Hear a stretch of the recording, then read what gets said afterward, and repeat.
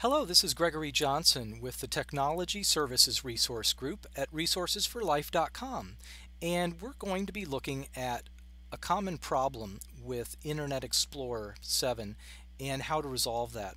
Okay, the problem is that some of the system configuration files can get corrupted or improperly configured. So to fix this, we're going to go to the Tools menu, which is found either here or possibly over here you might have a tools menu. If you want to get these menus up here, you can right click and make sure there's a check mark next to menu bar. Okay, but either way you want to go to tools and then internet options, and you'll notice these tabs across the top: security, privacy, content, connections, programs, advanced.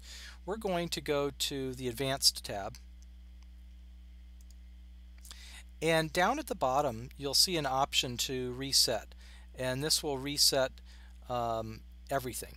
There's a button above this, Restore Advanced Settings. Sometimes that helps to resolve problems, but if you want to make sure you're taking care of all the problems in one easy click, you just click on the Reset button. And there's a little bit of a warning here. It says that it is going to disable toolbars, add-ons, deleting temporary internet files, cookies, web form information, passwords. It's basically going to reset everything. Okay, so the drawback is you're going to go back to, let's say, weather.com, and it won't remember what city you're from, something like that. But as a last resort, if you need to, you can reset all these settings, and usually that will resolve some of the problems or many of the problems that people experience with Internet Explorer 7. So anyway, you would just click on reset. You would see the reset process go, and that would take care of it. I'm going to click cancel right now because this is a new installation, doesn't need to be reset.